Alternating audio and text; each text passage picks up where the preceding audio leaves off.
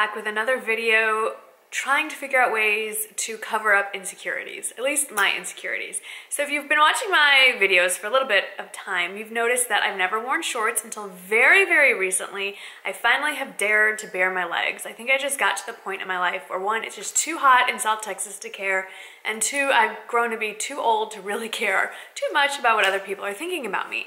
And I wanted to talk about a little bit why I was so insecure about wearing shorts, and a new thing that I've been, well, new and old. I'm gonna tell you a little bit of history. So I have, this to me is a deep dark tan. Generally, I am one of the pastiest white people on the planet, which I have no problem with. My skin is my skin. But in shorts, especially my legs, every imperfection is magnified times 1,000 when it's against the whitest skin in the world that reflects sunlight back into the eyes of innocent bystanders. Every bruise, every scratch, every spider vein, and I have, after having given birth to 2 children, I definitely have my share of spider veins. Stubble, like I have dark leg hair, and even when I shave, within seconds, because my skin is so white, my hair is so dark, it's never that perfect canvas of skin that my olive skin friends have. You always see the little dots on the legs. So there's just been, you know, it's my own hang-ups, whatever. And I've tried and continue to try all kinds of options. Fake tanning helps. Real tanning, I don't recommend, but it did help to some degree. But there's always those little things like the spider veins and stuff.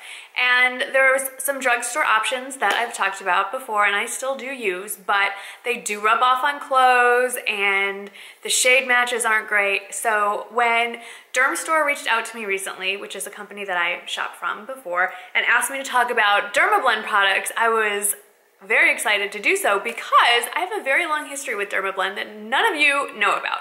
So when I first started getting into makeup in high school, I had seen a documentary talking about Patti LaBelle and what she used for her makeup. And she talked about getting a little pot of the pretty much solid concealer from Dermablend, and she would use a lighter and heat it up and it would liquefy, and she would take that and put it on her blemishes, and that would completely cover them, and it doesn't budge. It didn't budge. And guess what? I ran out, got a pot of that stuff, and used that for years. A little bit on my face, but mostly on my legs. That was the most I could afford as a high school, was that little pot of concealer, and I used that all through high school, college, into my early 20s, mid 20s, and then I just kind of forgot about it and stopped wearing shorts, so it really wasn't an issue. Well, Dermablend has come a long way since the 90s, and I want to talk about this product they sent. It's the Dermablend Leg and Body Cover, and it's really interesting because you can use it to cover large areas, like anywhere on your body. You can use it almost like as fake pantyhose for your legs. You can either, you know, darken your legs a little bit, or give them a little bit of a glow, or just match your actual skin tone. It's in a liquid squeezy tube, easy to dispense. It comes, I'd say a positive and negative about the product is it comes in so many skin tones that it's hard to narrow down exactly which shade you are. Luckily, Dermstore has a very generous return policy in case you pick the wrong shade.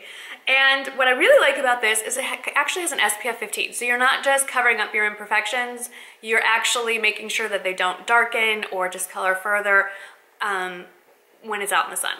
So it's a 3-step process, and I'm going to show you how I did it very quickly on my legs. And I will admit that in the interest of time, I didn't do the full application weight, and I'll talk about that. So first things first, apply, like I wouldn't recommend, don't put this on your face. I mean, I guess you could, but it's meant for legs and bodies. They have other products specifically for the face. This is pretty heavy duty stuff. It is guaranteed wear for at least 16 hours. It's not gonna come off just with water. This stuff doesn't budge, which is a real big plus for me because generally I wear this in the summer, and in the summer I'm wearing lighter colored clothes, and I don't want my makeup to rub off on my clothes. That would be really embarrassing. Okay, so first step is thoroughly clean the area that you're going to be applying the stuff to, dry it off, and then moisturize. Let that sink in, and then you can apply this using your fingers, using a brush, using a sponge. I prefer to use my fingers because this is such heavy duty stuff and doesn't come off easily. I didn't want to get it on a brush and then maybe just have to go through the pain of washing the brush.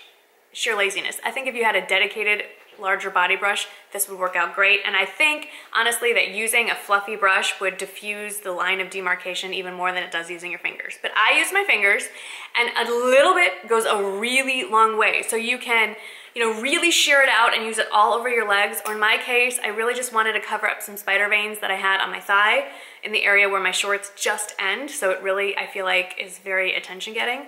And so I just kind of dabbed it to get a good layer of coverage, and then sort of blended it, like rubbed it, like I'm DJing here, like along the edges just to diffuse it.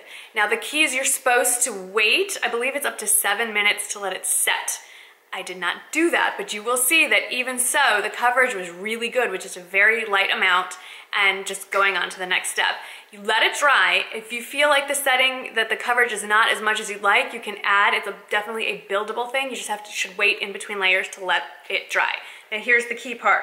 Then you set using the setting powder. And this is the most bizarre puff that it comes with.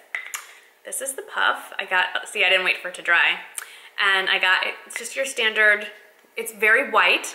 And you're supposed to put a copious amount, pretty much just cover it in white powder and let that set for a couple of minutes. I think that's really more for if you're covering a small area like I did. I think if you're using it all over your legs, a gentle dusting should do it. Let that set and then brush off the excess and you are good to go. The coverage is beautiful, it's natural. You can still, you know, with one layer, you could definitely still see skin. It didn't look fake and opaque, but the spider veins that I were trying to cover off were certainly diminished. If I was really hardcore about it, I would have definitely added another layer, but I really just wanted to see how it works. And it works. It does not budge. It does not come off. It does not move until you use this. This is Longwear Makeup Remover. It's very handy. I just squeezed it. The first time I tried it, I just squeezed it onto a pad and then dabbed it on. I recommend squirting it right on, you know, right on your fingers and rubbing it a generous amount onto the area that you want to remove, and then wipe it off with a tissue or cotton pad or whatever. You don't have to rinse off. You can if you want to. I chose not to. I just think this is just these products together. Let me show you them all. And I used the shade Medium, which was a little darker than I would have liked, but I sheared it out and it worked out just fine. So these three products, I think, is just good to have in your arsenal. Even if you feel great about your legs, this is a great way to fake wearing hose, and especially in the summer. Nobody wants to wear hose in the summer. I don't think people wear hose even in the winter anymore. So it's a great way to just make your legs look just that much better. You can definitely use it on your arms as well if you want to fake a little bit of tan, warm up your skin tone. I wish I had known about this years ago, because I would have run out and bought this and been using this and been wearing shorts so much earlier in my life, but better late than never. So this is definitely always going to be in my bathroom, ready to use. I am very excited that I have it. I'm going to leave all the details below about where you can buy it and how much it is and all that good stuff in the description box below. Please, if you have any questions, do not hesitate to ask me. If I know the answer, I'll answer it. If I don't know the answer, I will try to find an answer for you. Thank you, as always, for watching this video, and I'll see you in the next one. Bye-bye.